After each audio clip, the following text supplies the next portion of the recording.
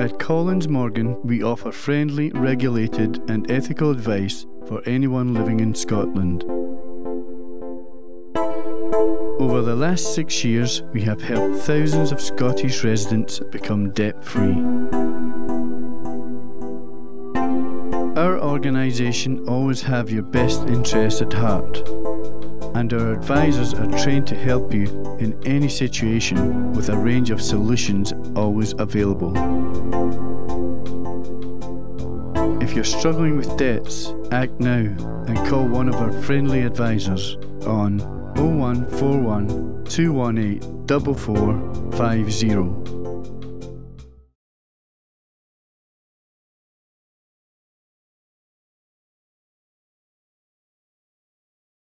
And we're on. Magic. James the boy, how are we, mate? I'm good, James. Thanks very much. First and foremost, mate, thanks for coming on the show. Thanks for having me on the show. You sent us a book. Definitely, maybe, probably not. For Glasgow to go, boy for Castlemilk, end up in jail in India for 4 years fighting for your freedom. That's right. So how's things been? Things are good today, aye, things are good. I look after myself a lot better than the day than I did back then. Mm-hmm. You sent us a book. I've read it all the last few days. Great book. Really interesting. Thanks. Some mad stuff in it. So for the people watching, we'll go right back to the start of your life. Brilliant. Where you grew up. I know you grew up in Castlemilk, but how did you end up getting involved in the stuff that you did? When I was a wee boy, we moved to South Africa. My dad was a plumber, and the kind of 70s were pretty crap. Just like the day financially for people, economically. And we moved to South Africa, and we were there for a few years. And I remember life being great, sunshine and glass bottles of Coca-Cola and all that before they were actually here. And I got up one morning, and he was lying dying on the bathroom floor. He died the next day. 2 weeks later, my ma had us back in Castlemilk again. And that was your dad? That was my dad, aye. Brain hemorrhage? A cerebral hemorrhage, aye. He was only 33, he was only a young guy, a fit young man, no. And having spoke to people, my ma didn't ever want to talk about it. But having spoke to his brother as I got older, totally unexpected, he was a fit guy, never missed a day's work. And I was always with him. That's my memory, when he wasn't working, he was working doing homeworks, and I was always there. And life then was all swimming pools outside. And although as I got older, I realised South Africa wasn't a great place if you weren't white back then.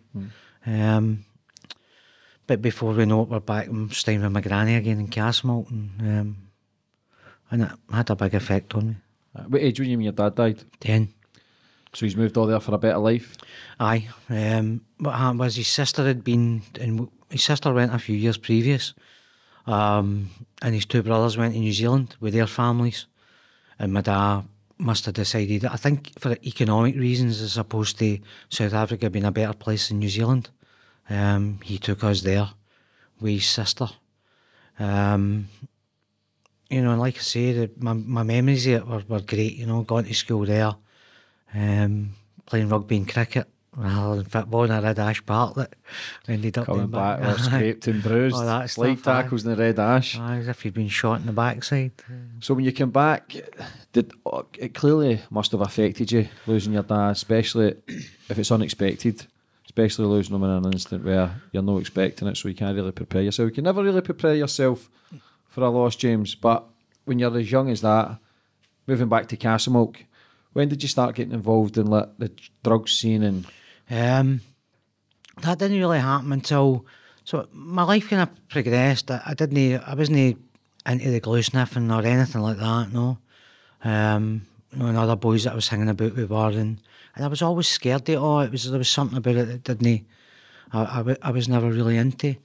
Excuse me, and I had my first drink when I was about 15, and it ended up a mess. When I'm 16, I started hanging about with the boys in the street, and I'm drinking more and getting arrested, and dabbling in kind of acid and stuff like that. And then in 1982, me and my pal, me and two boys, but one who was my pal, a closer pal, we ended up trying smack for the first time.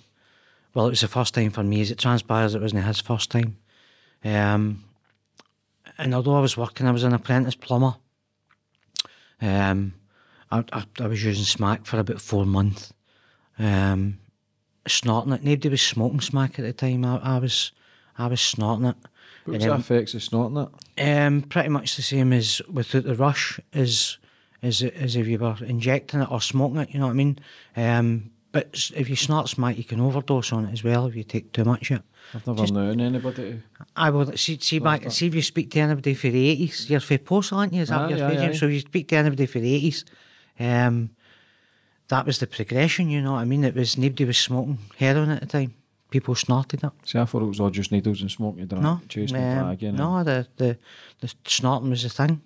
And at the time, I'm glad there was no smoking at the time because I would maybe get mad into it. You know what I mean? But it came the time when, again, unknown to me, he'd already had his first hit. And we were in my ma's. It was me, him, and another boy, and it came to my turn, and I just thought, I can't do that, no, and I didn't. And I just got back to drinking and causing trouble and that sort of stuff. The drinking got worse, the police came into my life. And when I was 19, I made my first geographical change and ran away to Jersey. And I had two years in Jersey that were all right, you know what I mean? But it was just drinking mayhem, basically. Did you have contacts in Jersey? You go there? One of my pals had cousins that stayed in Jersey. And we went there, but we went to Jersey. Half of Glasgow was in Jersey, and because they were all running away for the same stuff. Half of Liverpool was in Jersey, and there was quite a lot of Dublin in Jersey as well. It was all right, but I missed my ma, and by this point, every time I get drunk, I think about my dad, who's died when I was a wee boy as well. And I was a greeter. I cried all the time when I was drunk for my ma or for my dad or for sensitive. Right, really, really touchy. Well, that's not a bad thing. I was really touchy. I know you speak about the book. You've been to Goa a few times. Aye. What made you go to India for the first time? First time in the kind of, I was part of the kind of late 80s, 90s ecstasy generation. Taking pills and going out clubbing and going to raves and it was all great, and by this point I'm selling drugs and getting involved in all sorts of stuff like that. But 1993, they pulped the flats down where I grew up, and they gave everybody 2,500 quid or something like that. And my brother was, he's like, I'm going to Goa, we're going for the rave scene and all that, and we did. So I tagged along with him and his wife, my sister-in-law, and we went to Goa and had 4 weeks partying in the jungle, and it was great. It was magic. And the following year I went back and done pretty much the same. So I had the Goa thing, and I'd been back and forward to Goa a few times before I actually got arrested. And that was just to start out for you getting involved. You kind of away for it all. You kind of away for maybe the pain and the misery here, then getting all the other things. It was a bit of escape for you to be all there, nobody knew you, to get involved in the drugs. And you're out there and nobody does know you know what I mean? And for me, even through the kind of 1993, 1994, 1995, because I went 3 years in a row, I was still drinking, still getting into fights and all that, and people were like, what's happening there, you know what I mean? We're all here and it was all peace and love stuff. And what kind of drugs were you taking in India? When I first went to India, we were taking these, we were taking on the pills. But we were out every night, and if it wasn't every night, it was every other night, because it was Goa trance was massive, through the kind of late 80s, 90s. So there was big jungle raves. See the full moon parties that you see in Thailand, they go on all the time. Well, they don't anymore, but so we were at them, and it was just dancing myself skinny, basically, man, and it was great. I loved it all. It was an experience. It was all experience, and it was all good times for me. But obviously the tables would have turned, and for loving it, you must have shit yourself when you get caught with the police? Was it 2.5 kilo a hash? 2.75 kilo a hash, aye. And that all there's a 10 stretch, and it's 10 years. 10 years for that there, aye. Up to 1,000 gram, you get 7 year. 1,000 gram up to 1,000,000 gram, it's 10 years. So it doesn't matter whether it's 1 kilo or 1,000 kilo. It's 10 years you get. So what was it? How did that story begin then? When you were to collect the hash? Were you selling it all there? Or were you just? I was kind of selling stuff, and I was sending wee bits back, and I was people who couldn't get it, I was going and getting them basically. So I got asked to go and get a bit. I went and a boy that I'd been going and seen for long enough, I'd been introduced to him by another guy who I'd known for years.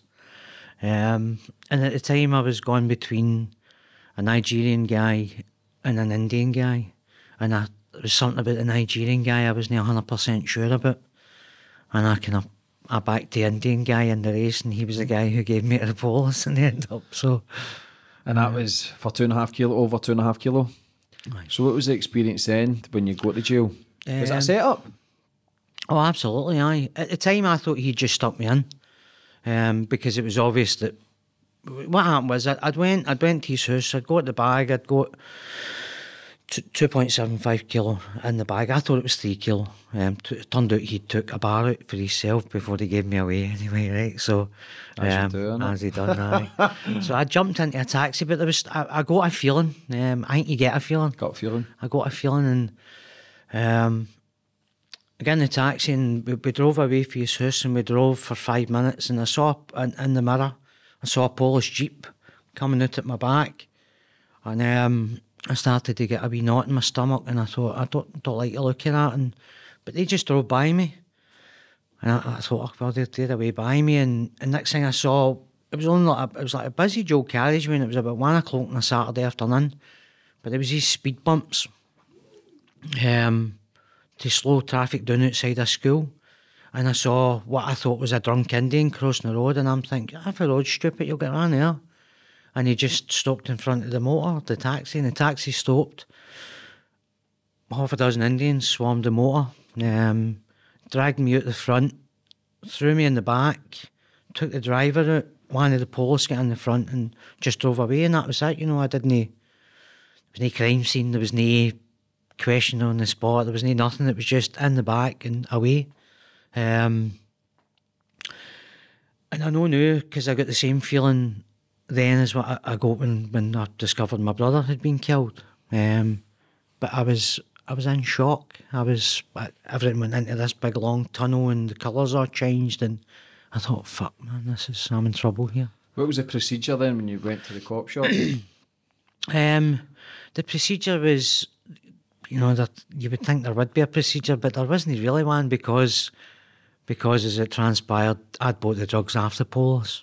So we got to the police station, and they put me into this wee office at first, and they're all looking and they're all laughing, and they were all talking, the language of there's Konkani and Goa. So they were all talking this language that I knew nothing about, and laughing at me and saying 10 years and all that sort of stuff.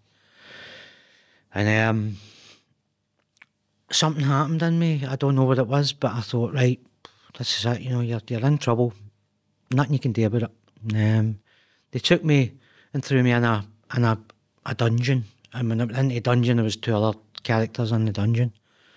There was no formal charging or anything like that. It was just, pretty much, I didn't know what was happening, you know what I mean?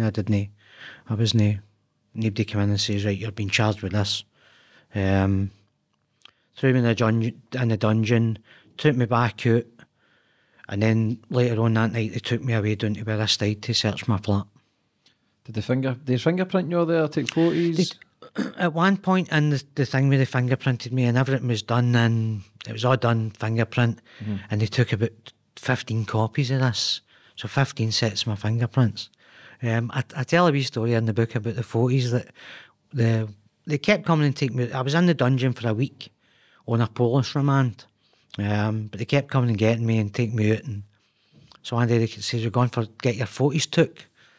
So I was like, right, fine. So it was like a chalkboard, and they had my name and a number on the chalkboard, and I'm looking for the camera, and there's no camera, and they were like, right, come on, and they took me out the police station into the wee town called Panjim, and we went into a photo click shop. And they in this shop where people were getting passport photos and all that taken. I'm sitting there, and I'd a beard by this point, man, and I looked as if I'd been fired out of a gun, and I'm thinking, I wonder what everybody thinks I've done. Because I read in the book as well, when you were going to court, they don't take you in that. It's not like here, the security car vans, they took you in the bus, public transport, is that right?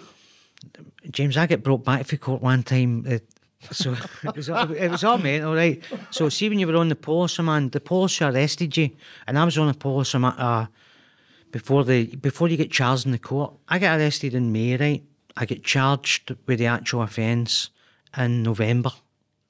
So all that time I was on a remand every 2 weeks, but the police were still in charge of me, although I was in the jail by this point. So when I was going up for my remands, it was the police that came and they put you in a jeep and they would take you and buy you a samosa or a wee glass of fresh lime soda. And I looked forward to it, you know what I mean? It was, yes, I'm going out with the police. And because I smile, you know, you're a smiler yourself. And my nerves make me smile too. And they were like, what you think it's funny? I just shite myself. No, I don't think it's funny. But this is the reaction. So once I get charged officially, I'd been moved to a bigger jail. And if there was 10 years or 20 years gone, you all went on the bus. So you can imagine that there's 20 prisoners on a bus and every prisoner's got 2 guards with them. So the bus was like that, and it was roasting and sweat dripping off you. But a couple of times I get took to court myself, so they don't put the jail bus on for you. So you get you get down and you get a bus into the wee town and a bus from one town to the other town where the court is. And then one time they actually hitchhiked back, man, and we were in the back of this big thing. It's called a Tata truck. Tata make big lorries out there, and the guy stopped. So these two poor police, I look back now, you know what I mean? They're there. They've get the finger out. I'm thinking they might even have been pocketing the £2 or whatever it was for the bus fare, you know.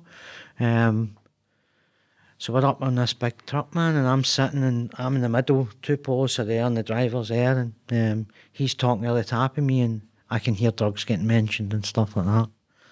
And that experience there was a catalyst for me, because I had prostate trouble and all that when I was in the jail. I had some health stuff going on. The food wasn't very clean. The water wasn't very clean. Were you handcuffed or anything when you were took out of court? I wasn't handcuffed once in a year. Did you ever try and escape? The flip-flops might have tripped me up, James. That was the thing. But, you know, escape was a possibility if you I'd accepted it. I'd accepted, this is your lot. My lawyer says to me, look, you're not going to get found guilty. You might be here a year, you might be here 2 years, but you'll definitely be acquitted at the end of your trial. So I didn't have any desire to run away, because I'm thinking, a wee white Scottish guy, you know, and where am I going to go? See, when you were in there, did you not try and bribe them, or did they not ask for money to get out?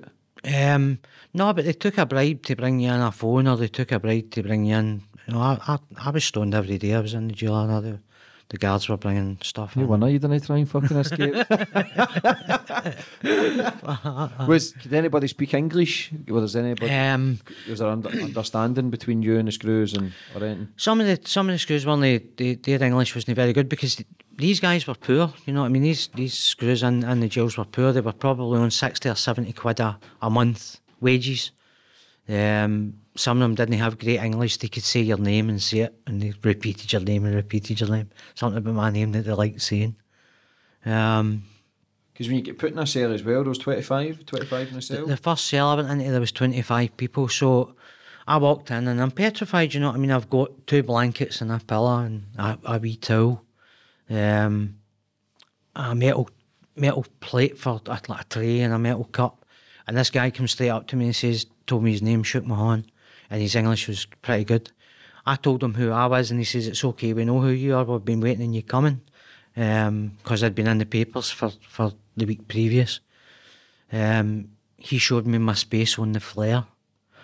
And he says to me, don't worry, as the cell empties, you'll move around and you'll get into a better space. So I was in a wee corner underneath a drip, because it was the monsoon had started when I got arrested, and the roof was leaking, and but because it was really warm, everybody was good to me, you know what I mean? I can't say there was no brutality or nothing happened like that. If people getting stabbed, Shot. I know that people might laugh shot, but they've got guns and knives. No, and all that no. in these Listen, jails, there was in the wee jail there was a couple of fights, but when I got moved to the bigger jail, one of the guys who get moved at my back, who I started off, I thought he was all right. Because you end up pals with somebody for the Bombay Mafia. Aye, a guy called Ashback Bengry. Horrible, Some fucking name, that, horrible individual. How come? The guy was just he was a murderer and he was an extortionist and he just preyed on people, you know what I mean? He preyed on anybody he could get away with preying on. His bag outside was extortion, so if there was coconut sellers selling coconuts for £2, he would want a shilling in it, you know what I mean? So that's the kind of guy he was, and he had money. But in there, he tried to make friends with the foreigners to see what he could get after them. And I saw him manipulating.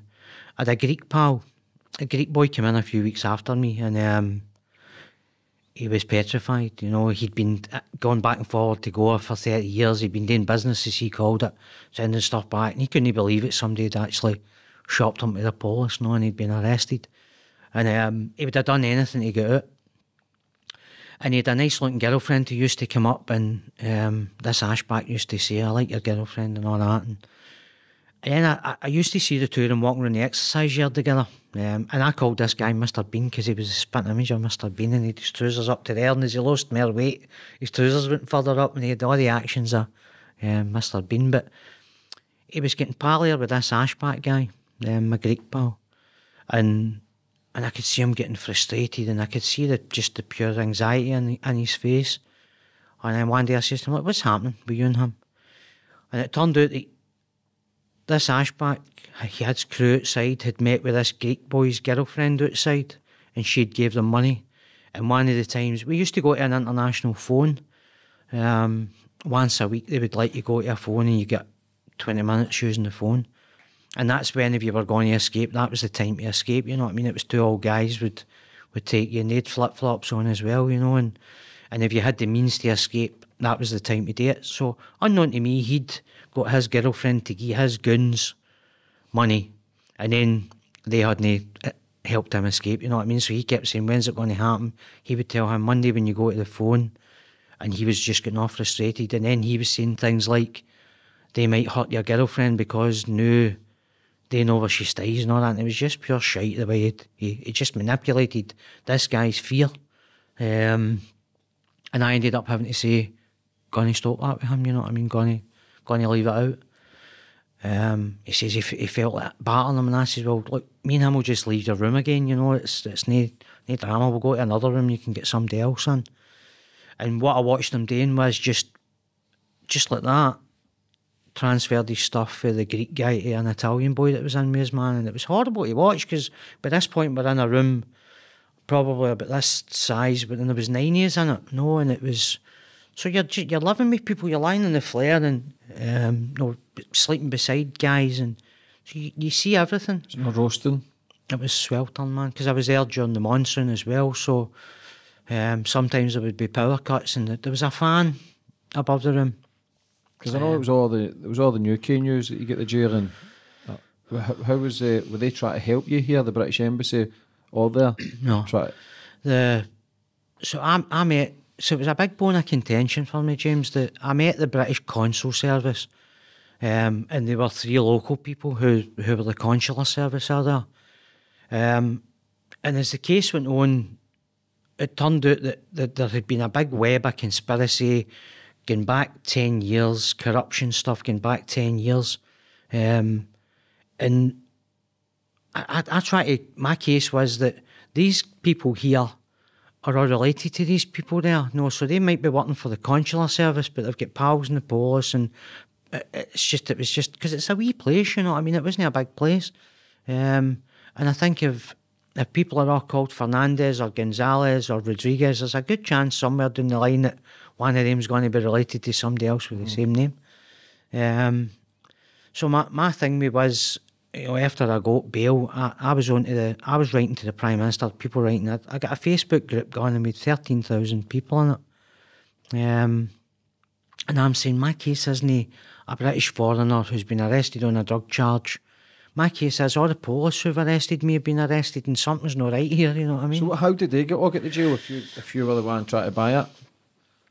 What happened was I'd been inside for about 10 months, and you'll smile at this as well, right? So there's Israelis there work with the police, right, in Goa. So there was an Israeli guy, and his name was Atala. He had a girlfriend, a Swedish girlfriend called Lucky Farmhouse. Right, all this you can Google any of this, James. Right, this is all. It's all there for anybody. Right? Is that a cow? Well, she was Lucky Farmhouse was her name, right? So, as it turns out, she wasn't very nice because she was videoing. This guy was working with the police, who had protection after the Home Minister's son, right? So that's how deep this Weber shit went, you know. Her and the Italian, her and the Israeli guy Atala fell out.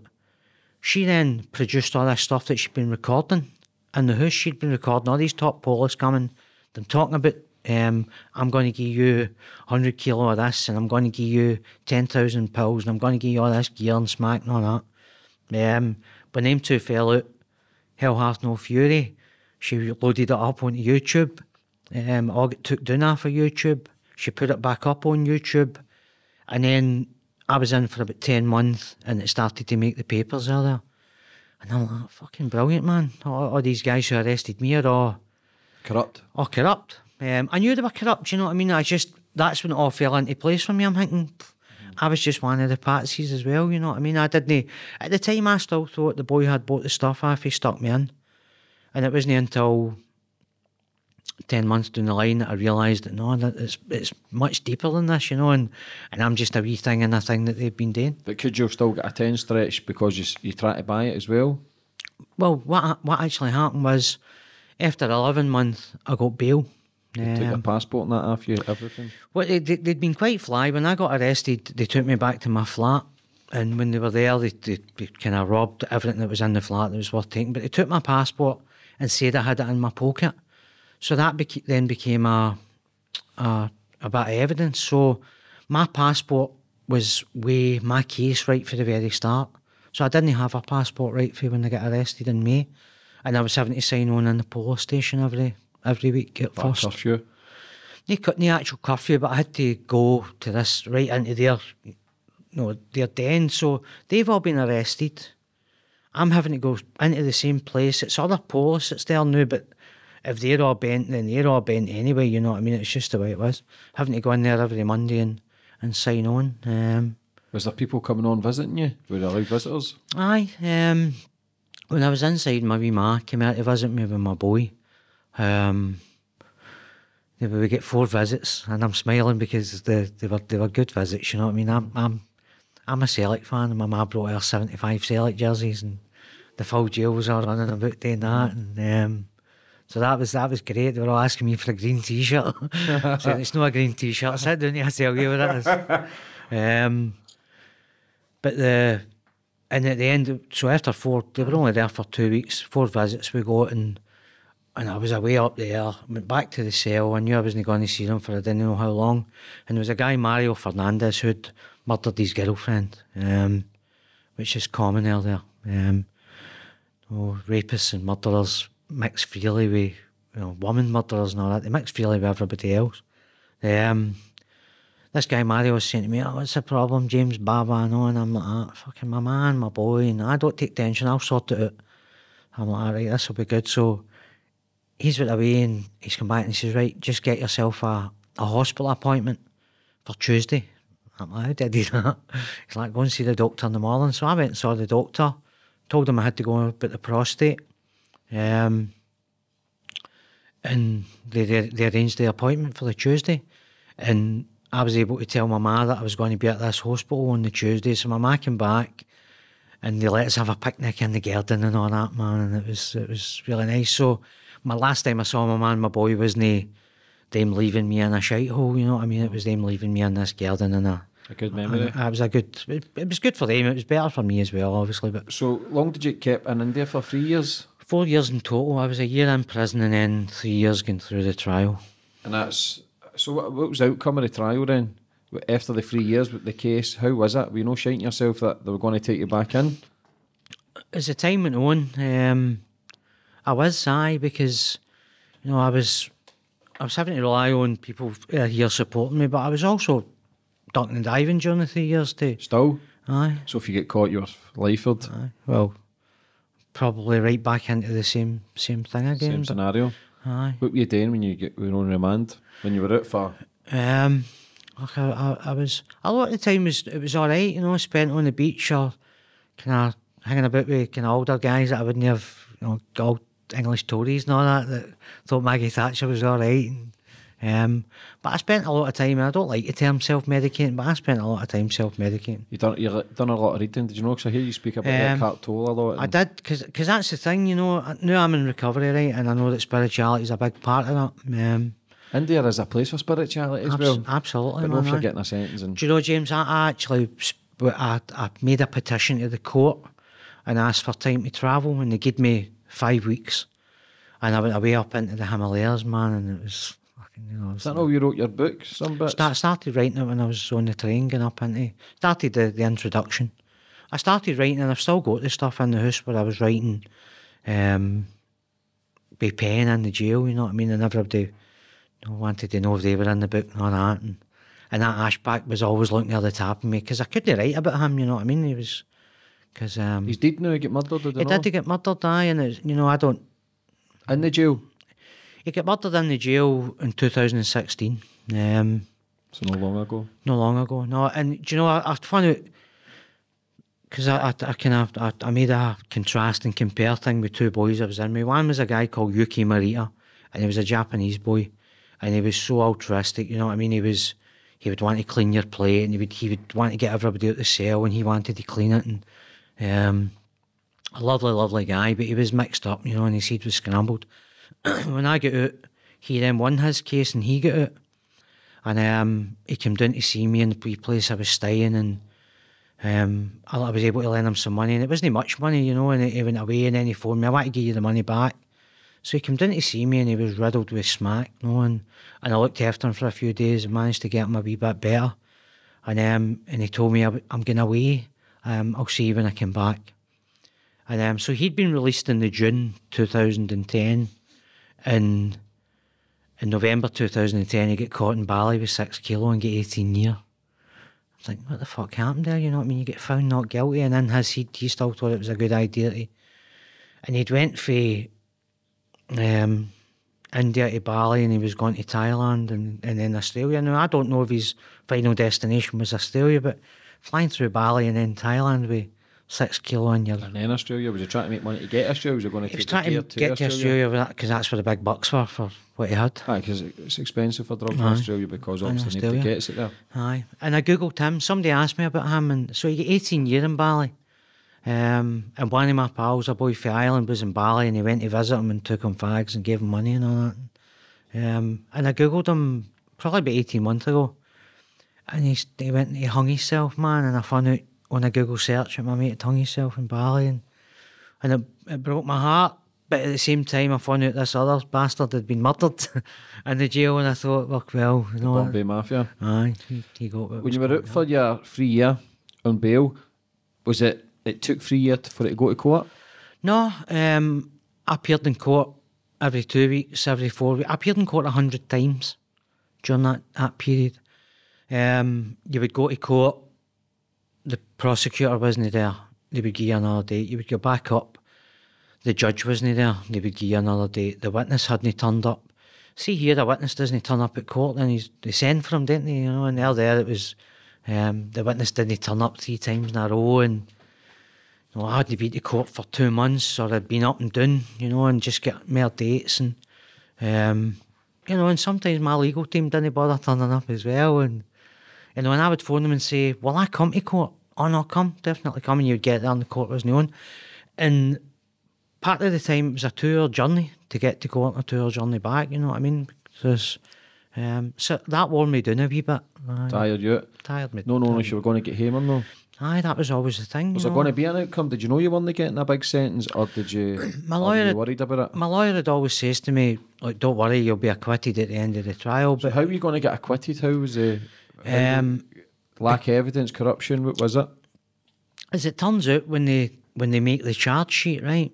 So this is the way it all works, and it, you know, the lawyer, the police, the judge, a lot of them, they're all Rodriguez, Fernandez, or whatever, right?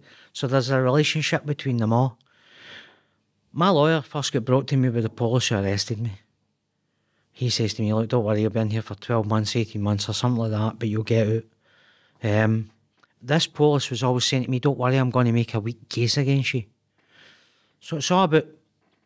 Who you know? So you obviously had an in? So I had a good lawyer, right? And what this lawyer says to me was, don't worry, we haven't lost a foreigner yet. And I says to him, I don't want you to be sitting here next year and saying, don't worry, we've only lost one foreigner so far, you know what I mean? And because it doesn't matter what he tells you. You're always thinking, and see here, you instruct your lawyer, earlier you pay the money and try and get a good and just, you know, and this guy, and there was an Israeli guy just before me who had my lawyer, sacked him, brought a hotshot down from Bombay and paid a lot of money for him and got 10 years because the hotshot was coming out of state. It's like bringing a lawyer up from England to his hotshot down there to try and deal with something in the High Court up here, you know what I mean? Mm-hmm. Derek Ogg and Donald Finlay have got that covered up here. Right. And, did you get, so you knew you weren't getting to 10 years, so when did you eventually get a not guilty or a... Eventually, acquitted? They call it acquitted there. I went to court on the 23rd of April 2013. And there was a couple of people there. We went in the morning, they told us to come back early afternoon. We went back in the afternoon, they told us to come back at 5 o'clock. And we went back at 5 o'clock, the court was empty. And this court clerk came out and he says to me, come into the judge's chambers, and the judge was sitting there and he was reading the papers, and there was one of my lawyer's understudies was there and the prosecutor was there. And I'm standing and I'm feeling that they knew, you know what I mean? I was absolutely shaking from my toes right up, and because even though I was 100% sure I was going to be found not guilty, there's still a bit of uncertainty. And he said something, and she stood up, shook my hand and said, well done. And that was just a big fucking anticlimax to the whole thing, because you know, I wanted my day in court. I wanted to be told to walk out the door of the court, and you know, and he just gave me a nod like that, and that was me. Well, there you go. Did you get your passport back that day? No, I didn't get my passport. I had to actually get there was a 3-month appeal period, basically. So the 3-month appeal period was to allow the prosecution to decide whether they were going to appeal my case. So I eventually got a passport in the July. So I'd been acquitted in April, and I eventually got my passport near the end of July. Did you come home straight away? As soon as I got there, and it was just a one. You know, the passport you're allowed. It's a white one, and you're only allowed one journey with it. How bad were you on the drugs then? Before you came home? I was using quite a lot of Valium. You buy it at the chemist. Is that because they're nerves? Because I know your brother got murdered as well. When did he get murdered, James? When? Aye. 2004. When you were travelling? Were you travelling at the time? No, I was a drug worker working with the social work department when Martin was killed. I'd got after drinking in 2001. Went back to college, done a bit of counselling, and then I got a good job in residential social work with children and families. And I changed my life a bit, you know what I mean? I had to stop drinking, I stopped taking drugs, and life was all right. 2004, he was murdered. I stayed in social work. Martin was murdered in June. I stayed in social work until the next April, and then I left to go back to the building trade. And then when I was back in the building trade, I started snorting the gear again and all that stuff, and my life just fell apart. And I ended up travelling and went back to India. So that's obviously affected you as well. Massive thing, but you know, I wore a victim's badge because of my dad, poor me. You know, it did affect me, and I wouldn't, you know, everybody's got a backstory, and a bit of my backstory to that is what we've spoke about. And my dad dying was a big part of that. But when my brother died, I let that define me, you know what I mean? I let my brother's been murdered and poor me and about It gives you an excuse to hit it hard again. Absolutely, To go man, and fuck aye. it, leave your job, stop caring about yourself. stop caring about yourself and all the people who cared about you, pushing them away, and you know, and that's exactly what I done, James. Aye. But everything you've done for then, and everything that's affected you, has led us to where you're the now. Aye. Your book, clean again, a year cleaner again. So congratulations Thanks for very that, much mate. for that. It takes a lot of bottle to create change and make changes, but you've made them before, and you've got to understand how good it is you feel when you're off it. Because I've relapsed on numerous occasions, and I preach when I'm off it, and I say it's the way forward, and it is, because for me it is, because Aye. when you're off it, you do feel good. Life is good. Your energy's focused on yourself and doing and good things, and it's easy to rip the whole ceiling down again. So when you eventually come back from India, you started your book in India in the Himalayas. And then you come back. When did you get yourself off everything when you come back? So when I came back, I was, I was. Because you were all the news and that, Jamesy, weren't you? When I came back, the Evening Times, a guy called David Leask had kind of covered my story, and he was really fair with it. BBC Scotland done a couple of wee things as well, and they were fair with it as well, you know, because they didn't know any of the backstory, you know what I mean? They just knew what I was telling them. And I wasn't able to be 100% honest when I was in India. Because you've still got a case pending. Because I've still got a case pending, you know. But no, I wasn't guilty. I was guilty of something, you know. And I've trying never to buy 2.5 kilos, so you're guilty. Absolutely, you know. And I've never denied that. But instead of them charging me with being in this taxi and having bought this stuff, they then says that I was going to a bus stop, going to meet a guy, and I couldn't make any sense of that. But when they all got arrested, it all made perfect sense, because the people who arrested me were the people who had bought the stuff off you through a third party, and they were just taking themselves out of the equation.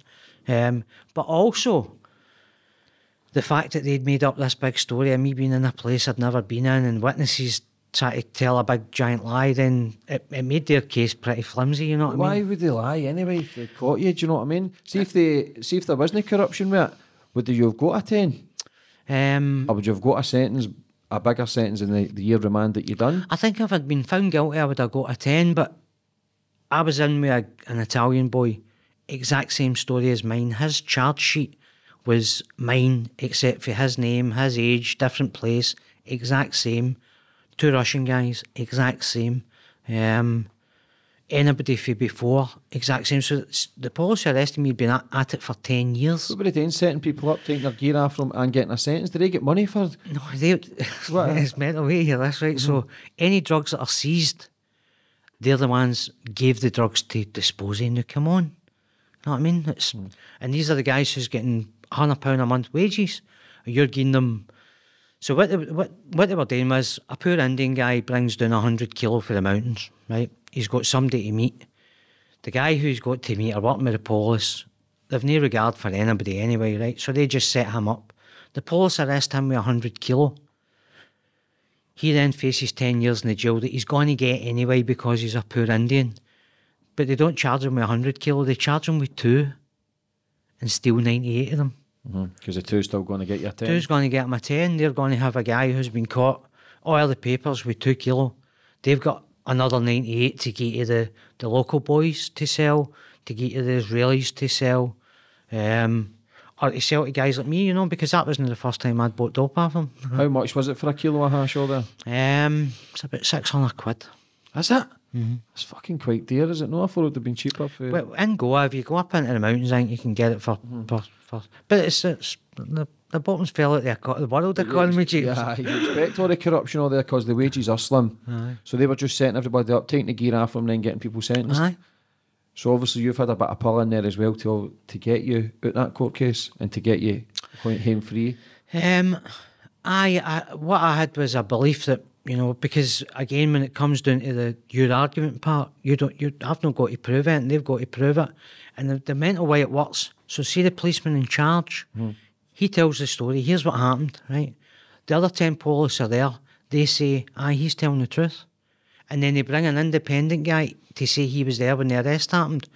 Now, the independent guy wasn't there when the arrest happened because the arrest didn't actually happen the way they're saying it happened.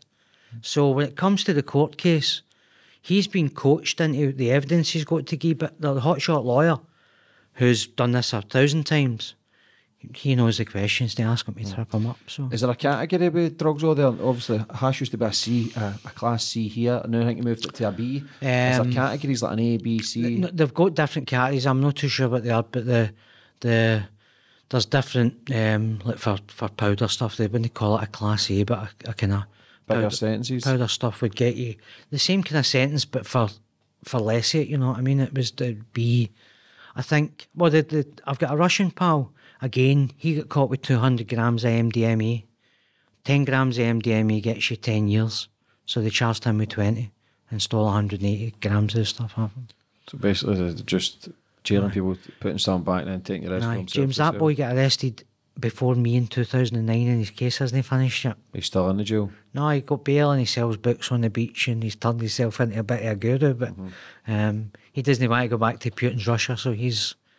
See, when you come back, were you still dabbling with drugs then? Aye, I was, For a few years. Was that your nerves, or were you locked up in a cell with a few people? I don't know if it was my nerves, it just, obviously wasn't comfortable in myself, you know what I mean, and I was still sniffing stuff and I was, taking tablets and I smoked dope every day because I didn't think dope was, affected me at all. So what made you want to get off it all then? What made you the change last year? I took somebody close to me to a CA meeting and I sat at the CA meeting and because I went to AA when I got off the drink. Because Andy McLaren spoke about you, Andy actually spoke about Andy took me to my first AA meeting. 2 weeks ago, Andy actually says, I've got a pal, James Donner. I said, fucking hell, he's just actually sent me his book. Aye, good for him, man. Aye. Andy's a great guy. Shout out to Andy, boy. Aye, Andy's a great guy. He took me to my first AA meeting. So me and him done the circuit for a wee while in AA, which was great. But a year ago, I took somebody close to me to a meeting. The guy chairing is the guy who's my sponsor today, and I heard him talking. And when I'd been in India, he used to send me wee messages saying, there's a seat for you at the Saturday Night Fever with your name on it, and we used to have a laugh about it. So I went to Saturday Night Fever. He chaired and he spoke about the illness, and he spoke about control and he spoke about choice and being powerless there, control and choice. And I thought, fuck, that's me. Makes sense, doesn't it? Absolutely, aye. It makes, for me, it just went, another piece in the jigsaw fell into place. And the lassie who shared that night, she broke the 12 steps down. And I thought, I could do that. So, for that day to this, I followed the suggestions that you get in there. I joined a group, I got a sponsor, I went through the programme, I help others, I do all this stuff.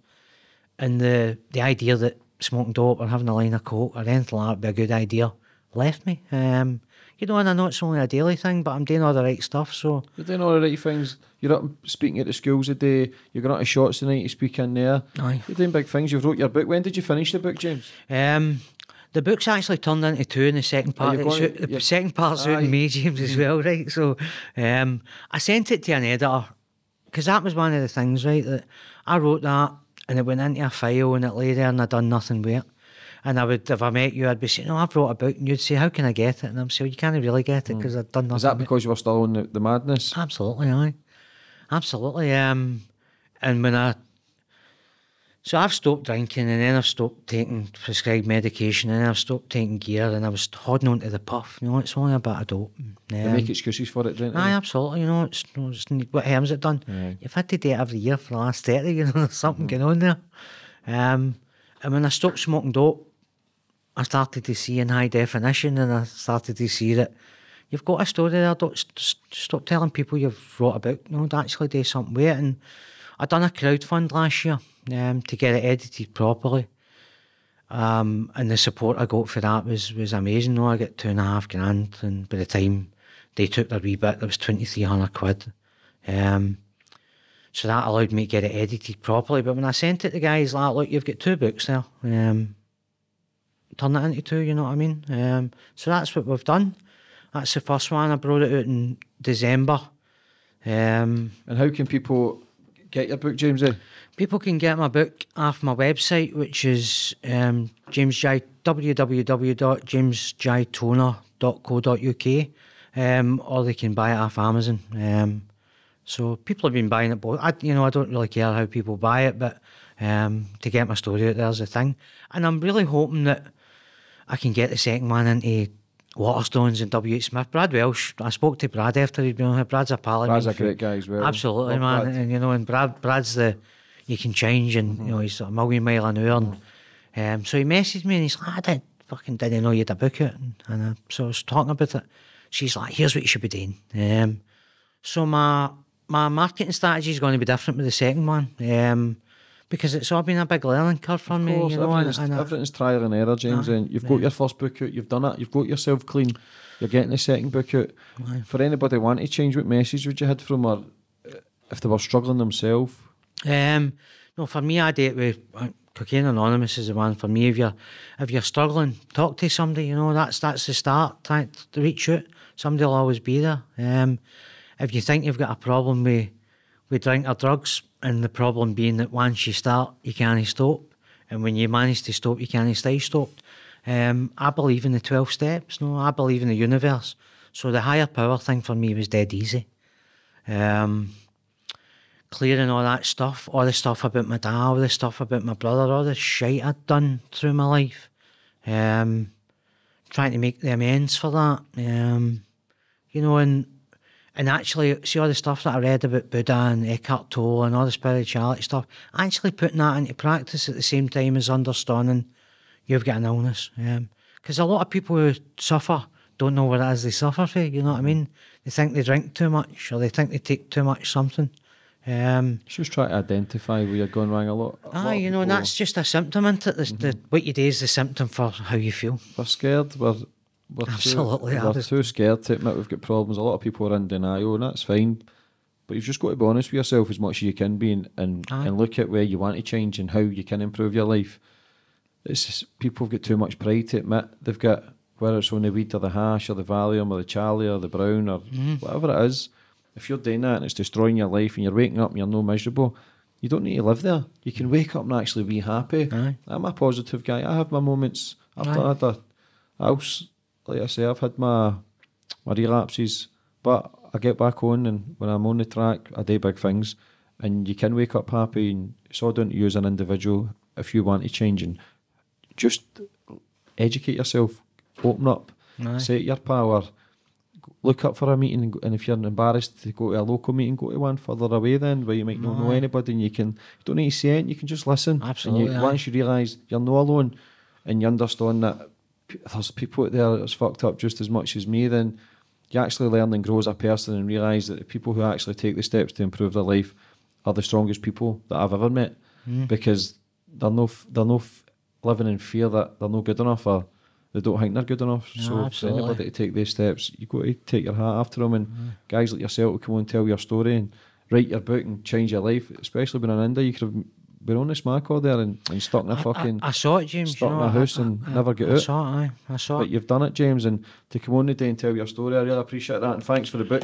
Thanks for having me. Aye, definitely, and all the best for the future, and for anybody getting the book, get involved, read it. It's actually brilliant, man. The story's phenomenal. But thanks a lot, James. Thank you, man. Brilliant. James, brilliant. Thanks very much. AM Events are specialists in party, wedding and event planning management. They offer services from full event planning and management right down to the standalone venue dressing.